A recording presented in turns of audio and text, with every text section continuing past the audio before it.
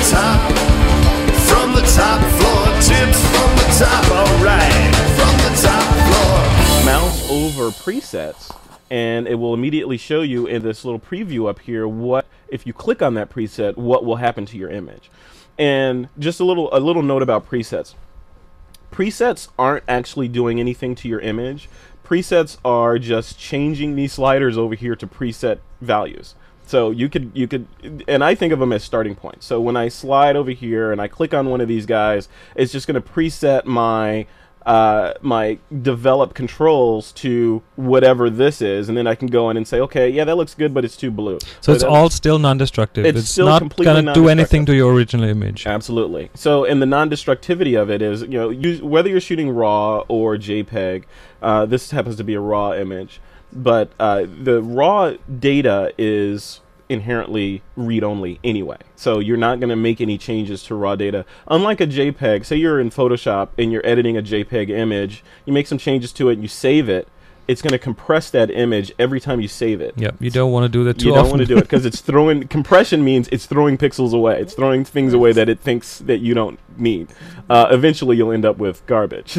So well, and very fast actually, yeah. Yeah, yep. So with RAW, well, like we're doing here, each time I make a change to the image or apply a preset or change my ingredients that make up what the final image is going to be for this image, it's going back to that raw data and pulling the most pristine bits that it can to render me the best image that I could possibly get, which is brilliant. It's kind of like, you know, baking multiple cakes and being able to change your ingredients while it's cooking. You know, so that's really cool. So my first step is like I was saying before, I was probably want to make this one black and white. I have some other presets loaded in. Some of these are from Kevin Kubota, and some ship with Lightroom. So we'll stick to the ones that ship with Lightroom. So we'll say, you know, black and white low contrast is a good place to start. So I'll click on that and boom, my image is now black and white low contrast. But you can see the sky is still kind of blown out, and my pillars in the front are a little, you know, a little dull. So what I probably want to do is go over to my slider and maybe open up my blacks a little bit like that. You know, maybe pull a fill light in here. And my cross at the top is missing, so I'm gonna work on that a little bit too. I can bring my overall exposure down on the image to make it a little bit more dramatic.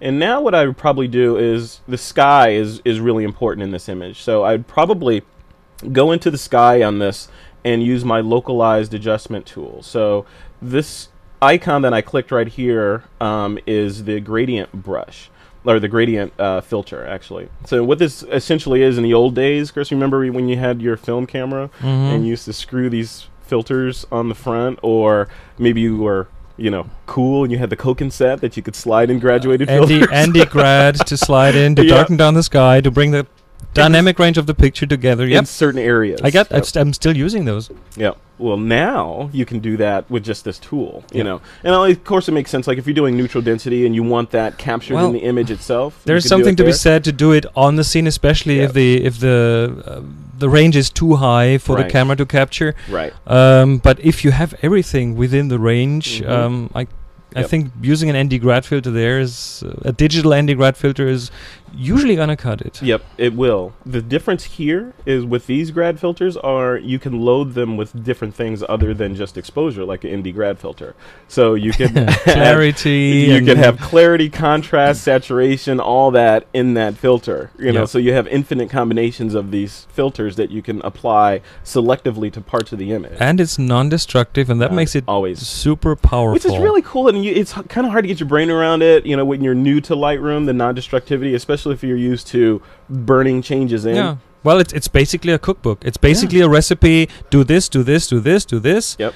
And that's what you then save. So if you do like a virtual copy of a picture, all you do is you copy the recipe for that picture, and that doesn't take up any space. And it's still pulling the ingredients from the same bucket. So it's just rendering a different look for our primitive human eyes to see, which is cool. And when it sort of hit home with me a couple of years ago, when I had to go back into an image that was edited in RAW and make some changes, and you click on that image and boom, there are all the changes that you made.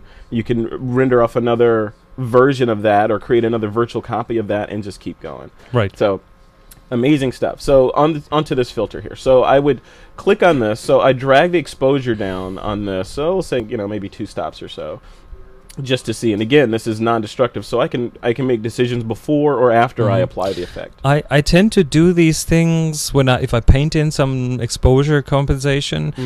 I tend to do these with the thing cranked up all the way, so I see what I'm doing, and I see a really exaggerated version of what I do, and then I just pull it back. Yeah, because it doesn't matter, right? It doesn't matter because it's all the same, and it just depends on how you work and how familiar you are with the tool. Because you know, at a certain point you're gonna say, oh, I know this image just probably needs me to take away, you know, or add 2 stops here or 1 stop there, and you can start there, but you don't have to. Like you work, you could just put it all in and then back it off. So here I just went minus 1.89 on the exposure. True. And because because we're non-destructive, I can drag that down later and add more to just that top here.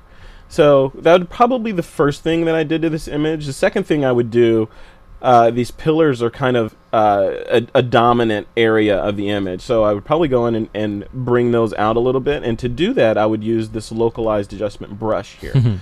So just click on the brush, and we have the same controls that we had for the gradient tool here, but now we have a brush that we can paint selectively. Now, Chris, one of my favorite things about this, and when they were building this and I saw it demoed, it was like, it's kind of like when technology and magic kind of mix, you know? It's like, is that really true that you could do that? Because the guys that wrote this created this algorithm that is smart enough to detect the edges of where you're dragging and constrain your selection to just in that area while it's applying the effect that you asked for. So for the techies out there, it's creating a mask on the go. Yep, it's creating a mask on the fly, and a very good mask that you can, of course, because we're non-destructive, change it later. So what I would do here is I'd zoom in a little bit on the image. So let's get out of this guy.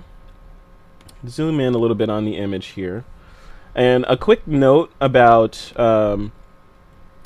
navigating the UI. I'm on a 15-inch MacBook Pro here. If I want to expose more of the image so I can see what I'm doing, another keyboard shortcut is F to go full screen. Full screen, and then all of a sudden I think you have 2 levels of full screen. One is the second one is hiding everything on your screen, so you have the full UI. And if you want to toggle back and forth between showing your palettes and not really quickly without going through that, you can just hit the tab key or shift tab to get rid of everything. I love those shortcuts. They really, see, that's the power. You know, just being able to do that stuff really quickly, and once you build those neural pathways, you just do it subconsciously. And it's a very natural way to work, to have the one hand on the mouse or on a pen if you use a pen tablet, and have the other hand on the keyboard. So you're doing the switching with the one hand and the painting and the editing with the other hand, and you can really speed up the process enormously. Absolutely. So I'm gonna actually jump out of this image now because I want to show that a little more, because I think the localized the building the mask on the fly thing is critical. So let's go back. I'm gonna hit the G key, and I'm back into my grid mode here. So now I'm going to hop into this image, and we're going to make some quick changes to this image. This was shot on a photo walk, and I believe I was in Los Gatos, California. I think it was sometime last year we shot this thing. Just out playing around, walking to lunch, shot it. So I'm looking at the image. I'm going to hit D, bring it into the develop module. And first off, you can see that it's a little, I don't know if you can see it on the stream, but it's a little washed out. So I'm going to bring the exposure down a little bit, just to bring it into, I'm going to season this to my taste. I remember that I told you there'd be sunshine after rain.